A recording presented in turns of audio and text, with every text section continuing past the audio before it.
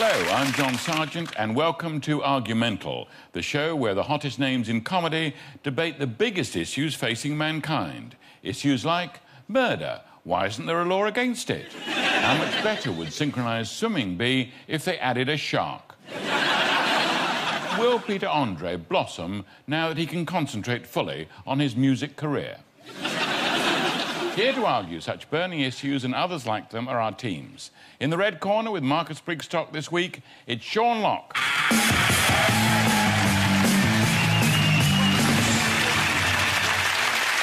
And joining Rufus Hound in the blue corner, please welcome Stephen K. Amos.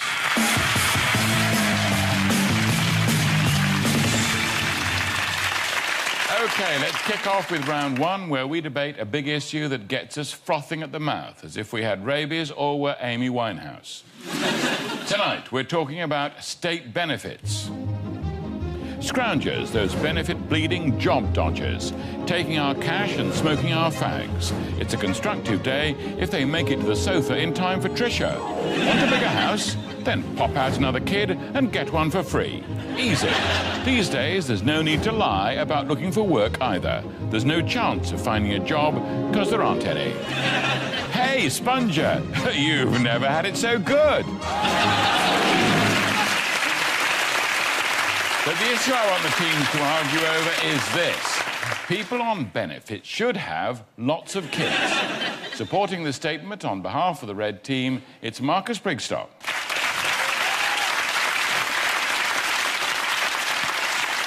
People on benefits should have lots of kids. Look at that delightful, happy family there, all smiling out of the window, just wondering when the next cheque is going to arrive. Wonderful. Now, these are people whose lives are filled with hope. They hope that the pizza will arrive exactly 31 minutes after it's been ordered so that they get it for free. These are people who have so many children, eventually, statistically, one of them will be fathered by Jude Law. If these families have 10 children, there's got to be a chance that at least one of them will be a good one. That's better odds than scratch cards, ladies and gentlemen. That's what we're deciding here. Benefit-based families should have loads of children. No one else is going to fill up Liverpool, are they? The Scousers aren't leaving. The whole thing takes care of itself because they're convinced they're in the best city in the world. They can have it. People on benefits should have loads of children. The point is, it makes Daily Mail readers furious. And the more angry they are, the closer they get to having that crucial aneurysm. What are the blue team actually proposing here, ladies and gentlemen, OK? Families on benefit have lots of children. What's the alternative? Well, it's eugenics. That's what they're proposing here, eugenics and sterilisation. They'll try to hide it from you, sure, but that's what's underneath. Swastikas, ladies and gentlemen. These are people who contribute to the economy. You give someone a benefit cheque, bang, it's gone. They've spent it immediately. Before you can say, don't go into Argos, they've gone into Argos. And it's gone. These are the people who buy lottery tickets. They keep the lottery going. Now, the Royal Opera House, it says outside, the Royal Opera House, proudly funded by the National Lottery. That's misleading. It should say the Royal Opera House, proudly funded by Dole Scum, Chavs and Asbos. Ladies and gentlemen, these people must be free to have as many children as they like, not patronised, not sterilised. Vote for the red team. Thank you. Thank you, Marcus. OK, next up, opposing the statement, it's Rufus Hound.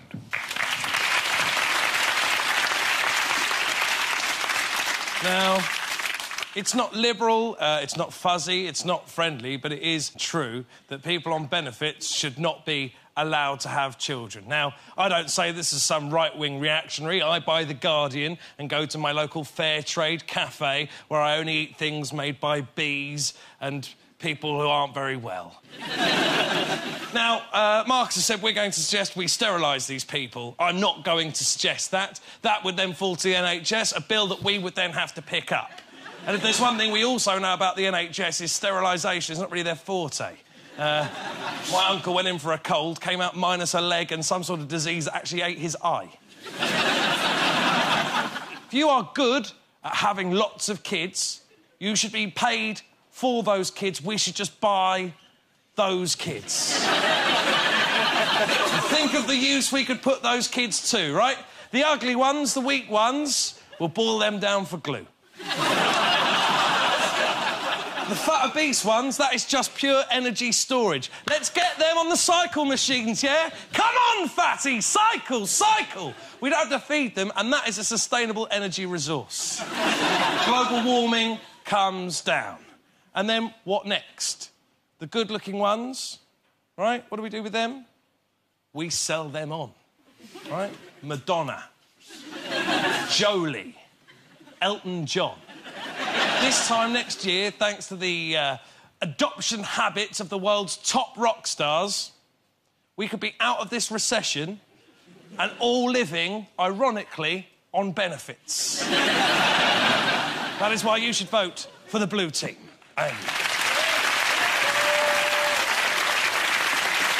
Thank you, Rufus. So, Sean and Stephen, is there anything you'd like to say in support of your teammates? Well, I'd like to maybe take umbrage with the actual argument, because I'm sure the argument should people be allowed to have more kids? If you just walk down in a supermarket, see a little kid, go, oh, whoa, remember the days we could hit kids? Remember those days? You could beat kids, even kids that weren't your own. You go into a supermarket, what is that little shit doing? Boof. Aisle 7. So let's not differentiate between people on benefits. That's my problem, you see. Just to make a point, I'd like to say I think the question should be, are moths more scary than butterflies? I think it's always moths. Yeah. It's always moths. But anyway, we're getting away from the main issue there. I think more interestingly is what you're advocating for people on benefits. Imagine you lose your job, which after that speech isn't unlikely. You find yourself, you can't get any more work. So if that happened to your own family, how would you feel? Well, I lose my job and I go home and I say to my son, well, it's been awfully kind of you to pop by. Good luck, old son. Thank you all very much, thank you. So, should people on benefits have lots of kids? It's time for the studio audience to decide who made the best case. Hold up your red card if you agree with Marcus, who thinks people on benefits should keep having kids. And your blue card if, like Rufus, you read the Daily Mail. So, vote red for Marcus and blue for Rufus. Vote now. Oh, not a Daily Mail reader's in. Room full of Nazis. So, that looks like a victory for the blue team. Well done, Rufus and Stephen.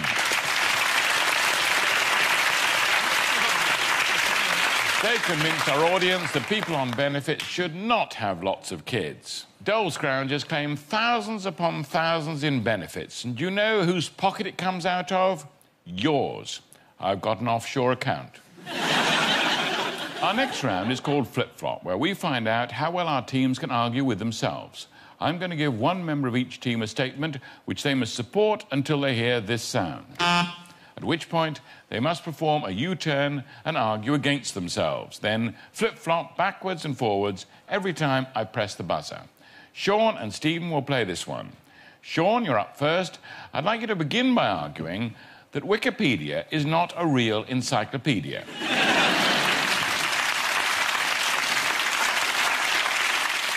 Wikipedia is not a real encyclopedia, because it's not a real encyclopedia, because it exists in cyberspace, doesn't it? It's in there, in the machine. You can't pick it up, you can't carry it, you can't stand on it. If you want to change a light bulb, you can't throw it at a cat, or a dog, or a fox, or a badger. Brilliant, though, isn't it, really?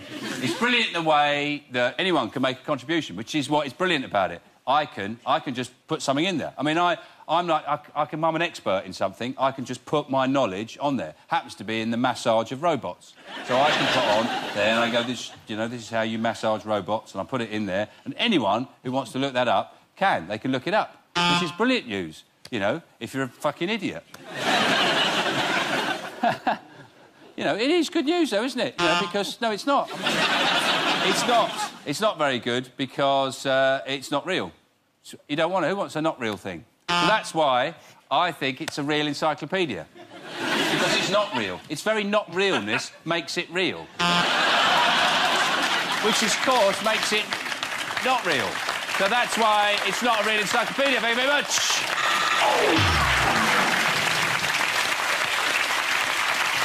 Well done, Sean. Wikipedia is not, of course, a true encyclopedia. At least according to Wikipedia, which defines an encyclopedia as a short, rubbery, oblong thing. Personally, I love Wikipedia. You could go as far as to say, I'm a Wikipedia-phile. Rufus and Stephen, what did you make of Sean's performance? My problem is I wasn't quite sure if you were pro-Wikipedia or against it. Oh, for Christ's sake, Stephen, you don't understand the game here. When the buzzer goes, you switch. You change your mind. You didn't argue one case or the other, you know, to convince me. No. Yeah. That's why I was very careful, very clever. OK, thank you. Stephen, you're up next. I'd like you to start off by arguing that it's unacceptable to pee in the shower. Oh, that's much easier. Oh, shut up. Right, it is unacceptable to pee in the shower, and I think it's as unacceptable as showering in the toilet. Nobody does that unless you're in a Premier Inn. It's just quite relaxing, and who in this room has never ever, honestly, pissed in the shower? Who has pissed in the shower? Be honest, I can't hear you. Don't lie to me.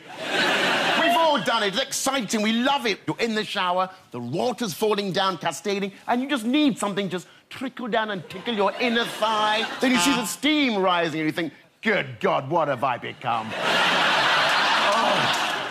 Think about what you're doing, ladies and gentlemen. Peeing in the shower isn't something to be proud of. Unless, of course, you're into water sports. And then, oh, my God, you try and aim for the face. It's brilliant.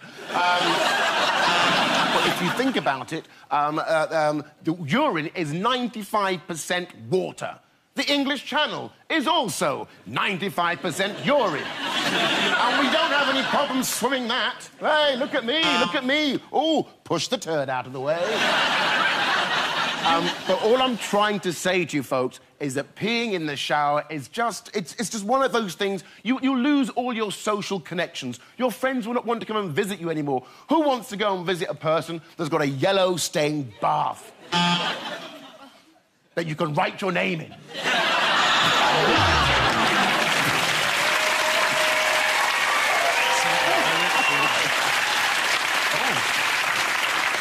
Thank you, Stephen. Well flip-flopped. I always insist on having a shower after any kind of sport or physical exercise, which means I last showered in 1973. OK, time for the studio audience to decide who flipped and who flopped. If you thought Stephen flip-flopped best about weeing in the shower, vote blue.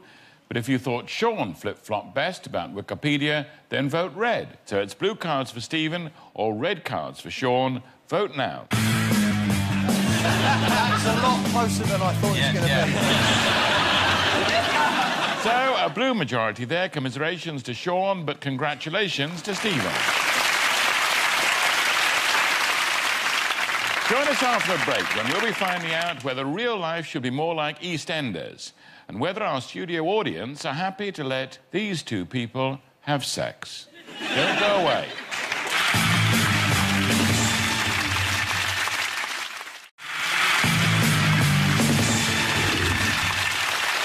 Welcome back to Argumental, a show that stirs up more trouble than Gordon Ramsay judging an all-female whisking competition. Right, next up is Slideshow. One member of each team will again be debating a controversial issue, but this time I want them to illustrate their argument using a series of pictures which they've never seen before. Sean and Rufus, you're playing this one. Sean, I'd like you to start by arguing that real life should be more like EastEnders. Here's your first picture. Oh, thanks. Of course, it'd be great if real life was more like EastEnders, wouldn't it? Apart from the obviously relentless shouting, it would be much more forgiving. Like, you, for example, you could have sex with someone's nan and everyone goes a bit mental for a few weeks. 6 months later, it's all forgotten about. Nobody ever mentions it again. But the least you'd expect in real life is a nickname, isn't it? And especially if you did it, if you took them on a day trip to Stonehenge and left the poor old deer in the middle of the circle to be sacrificed by druids. which sounds implausible, could easily be the plot of next week's EastEnders. and then you'd have a boy band. Take That, yes. But imagine if Take That turned up on EastEnders. Imagine how shit that would be. I think I'm the only person in this country who still thinks they're shit. Take That, you're shit! So, that would be, like, equally a situation that you could have on EastEnders, you know, or you could have, like, Dots could go to the moon. Quite easily. So, and then the Queen would come round and she'd have a look at a picture of Dot because she can't be bothered to lift her head up and look at the real one.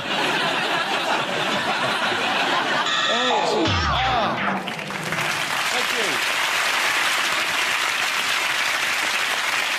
Thanks, Sean. Rufus, I'd like you to argue the opposite, that real life should not be more like EastEnders. Here's your first picture. Of course, real life shouldn't be more like EastEnders. If real life was more like EastEnders, all we'd have is endless shouting at each other, misery, depression, affairs. I think my next picture goes some way towards proving what I'm talking about here. And what I'm really talking about is the incessant drama that if our real lives were like EastEnders, how our real lives would be. You'd have maybe a young man who had a good-looking mum and she's dead and you can't really be sad for him anymore because the next week it's all moved on. Or what's the plot this week? Oh, it's about his brother. What about his brother? Different dad.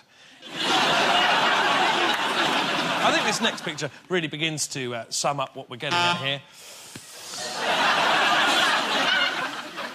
If real life was more like EastEnders, so many kids on that have no idea who their real dads are that all the male characters in it would have to dress like they were in Fathers for Justice. Yes, there was a time when we could look at Walford as a representation maybe of our own hopes, dreams and aspirations. But it's gone on so long, it's now so contorted that maybe we loved it once, but we certainly don't want our real lives to be like it. Because if they were, then there would be a real Ian Beale. That is a chance you should not be prepared to take. So, I think that is a watertight argument that real life should not be more like EastEnders, and I urge you to vote for the blue team. Thank you. Thanks, Rufus. Marcus and Stephen, would either of you like to pitch anything into this debate? Life would be awful if it were like EastEnders. You live in a street where everyone knows your business. Every week somebody's being run over or shot by someone. It's rubbish. Well, I think a very good case for life being more like EastEnders is, for example, it would save the planet. Because, I mean, they never go anywhere. Their carbon footprint on EastEnders is nothing. They go across the square, they stop in the middle. If they want to have a sad moment, they go on the bench and go, oh, I feel a bit sad. And if it's a busy week, there's like a queue. They have to get tickets like a deli. Go, I'm on the sad bench, fuck off. Thank you. So it's time for our studio audience to decide who made the best case. Should real life be more like EastEnders? It's a red card for Sean, who says it should, and a blue one for Rufus, who says it shouldn't. Vote now. Oh, we might actually have to count them. It's close. By a whisker, a victory for the Reds. Well done, Sean. Well done, Sean. You've convinced the audience that real life should be more like EastEnders.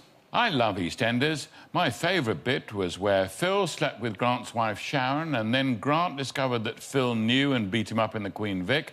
Then Grant slept with Tiffany and she got pregnant and left Grant for Tony and then came back and she died. That was a good bit.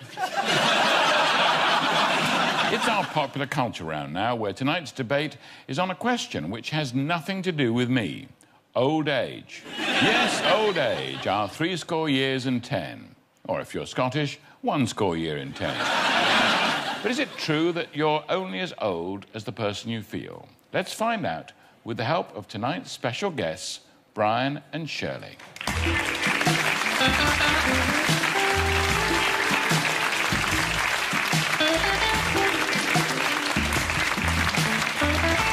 Marcus, you're up first. Meet Brian and Shirley. Good evening, Brian and Shirley. How'd you do, Shirley? Very nice to meet you. Brian, a pleasure. With that in mind, the statement I want you to argue is this. Old people shouldn't be allowed to have sex. Who said? Who said? Well, please, allow me to explain. Right. Brace yourselves. A lot of people will tell you, ladies and gentlemen, that sex gets better with age. That's not technically true. You're just more grateful when it happens. Listen, there is a certain age... There's a certain age where the body's fluids stop running. Now, no, I don't want to be too graphic, but I don't know if anyone here has ever tried to eat muesli without any milk.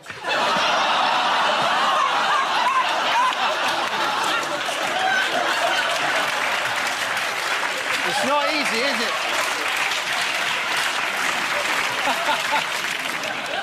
Be honest, ladies and gentlemen, the only thing that should be inserted into people of this age is a hearing aid, a catheter, or a Worthless original.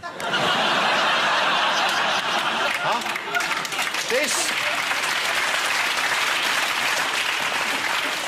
This is a fine-looking lady, and I'm sure you've led a rich and beautiful and wonderful life. But trust me, ladies and gentlemen, you don't want to see a cock in that mouth.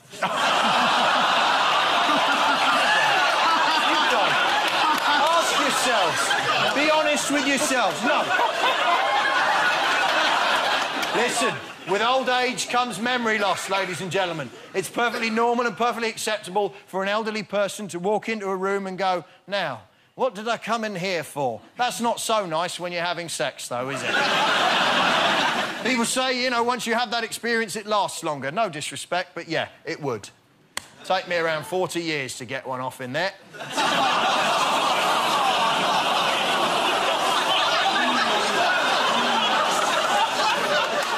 Cross the line. Ladies and gentlemen, old people should not be allowed to have sex. You know it makes sense. Vote red.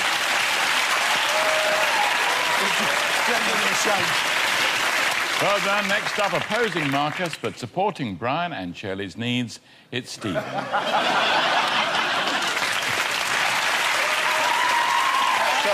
how do you do? Brian, nice to meet you. And I want you to argue that old people should be allowed to have sex. First and foremost, who here can deny these two good people the pleasures of the flesh? Look at this. Put your hand down. Put your hand down. Look at this man's face. That's the face of a man who needs it. Look at it. Now, you are a couple, right? Yes. Yeah. How long have you guys been together? Over 40 years. Over 40 years. Did you hear that? Yeah. 40 years. And is it still going strong? Yes. Of course it is. How are we meant to police this kind of thing? Are we going to have little grandkids ringing the helpline? Nan and Grandad are fucking again. And also define old people. What's old? I mean, look at the lovely John Sargent. He's smiling behind that desk. Not because he's happy working here. There's somebody under there looking after him. Right now.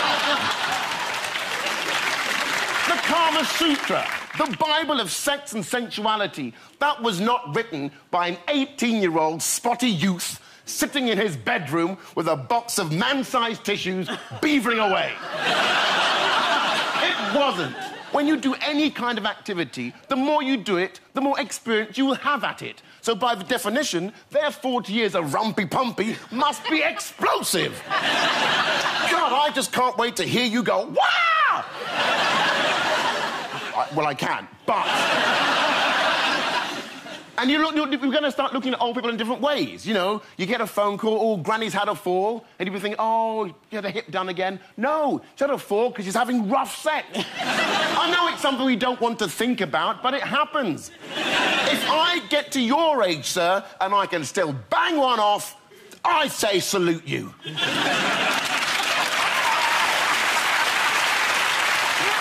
Ladies and gentlemen, I urge you to vote for the blue.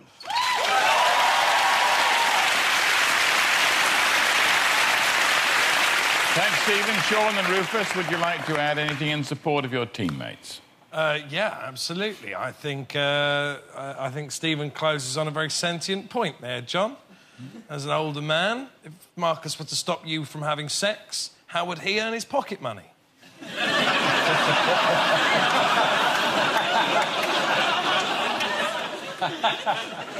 I'm saying maybe instead of banning old people having sex, let's instead change the way we feel about old people having sex and make it more acceptable. Because you know how you have, like, a penny for the guy? What if we had, you know, wank off an old bloke? You're arguing this from such a young perspective. Oh, the things you do when you're young, you should be able to do forever. Listen, I was into breakdancing and skateboarding when I was a teenager. I don't want to be doing that when I'm 80 either. I'll look like a twat. And I'd wager that you looked like a twat back then. Exactly. Throw it up. Boom! Exactly. All right. Thank you all. So, should old people be allowed to have sex? Once again, the studio audience will decide who made the best case. It's a blue card for Stephen and Rufus and a red one for Marcus and Sean. Vote now.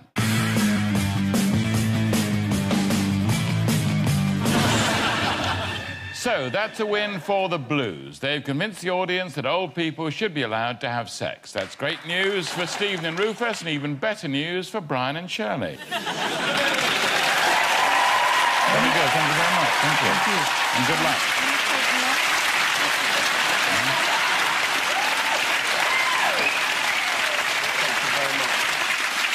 Despite my age, I'm still good in bed. I often get straight off to sleep without even needing a story. Time now for the final round and a last chance for our teams to show just how argumental they really are. I'm going to show them a series of images. All they have to do is suggest what argument the picture is proving. OK? Here's your first one. This is an argument that if this is where they keep their crockery, you don't want to see where he keeps the cutlery. Is this an argument for not putting your husband in the dishwasher? Is this an argument that this is the kind of shrapnel you get if you insist on being a Greek waiter? The next one. Just an argument for Ron sealing that decking. That's gonna... One bad winter, that'll gone, that'll splinter away, there'll be nothing there.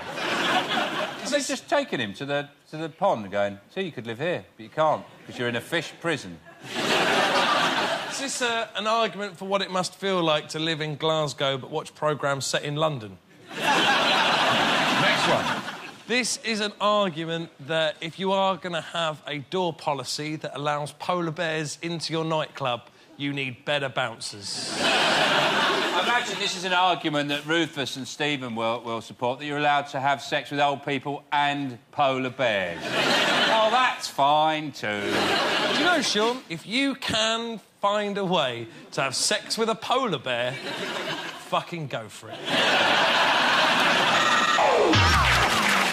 OK, that's it. So for the final time, it's down to our studio audience to decide who made the best case tonight. Red for Marcus and Sean, and blue for Rufus and Stephen. Vote now.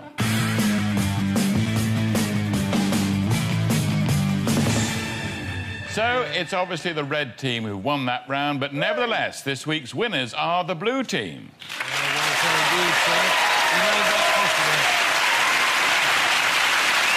Well done, Rufus Ham and Stephen K. Amos. Commiserations to Marcus Brigstock and Sean Locke.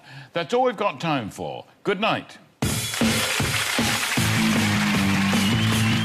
And there's more brand new and exclusive Argumental here next Tuesday night. In the meantime, if you head to joindave.co.uk, you can witness exclusive Argumental outtakes and also behind-the-scenes clips.